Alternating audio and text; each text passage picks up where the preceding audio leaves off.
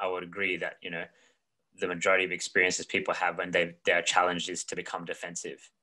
And I just want to point out that what you mentioned about, being linked to the ego is definitely why I think that is. And also because a lot of people attach their identity to certain beliefs that they hold.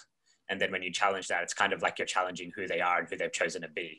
And they don't really like that, right?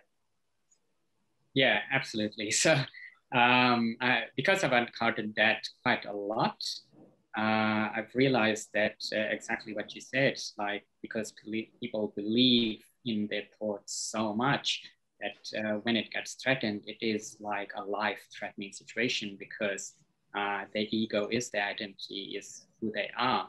So by threatening their thoughts, you're threatening who they are. And so the same survival response occur, whether it be just a simple challenge or a life-threatening situation.